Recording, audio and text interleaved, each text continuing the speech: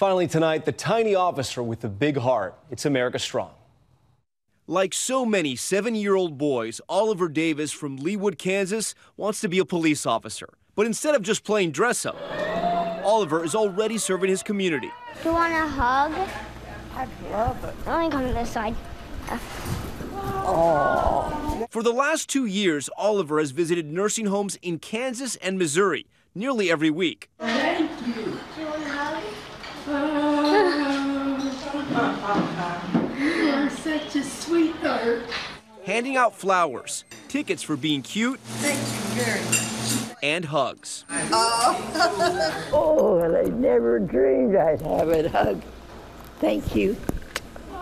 It started when he went to visit his own great-grandmother. That's when he got the idea. There were many people out there who could use a visit and a hug, and sometimes even a laugh. I got 4 boys. Boy, I forgot 2 sisters. Do you have 2 sisters? They're kind of mean to me. Oliver gets donations to buy the flowers, but he's also been known to use his own allowance, even his Christmas money. We don't know where all this goes, I love hugs. but Oliver is not slowing down. He's handed out more than 15,000 flowers. That's a lot of hugs. One lucky senior put it simply this way. Oh, you're so wonderful. I wish we had more people like you. Oliver, for his part, says he does it just to make people smile.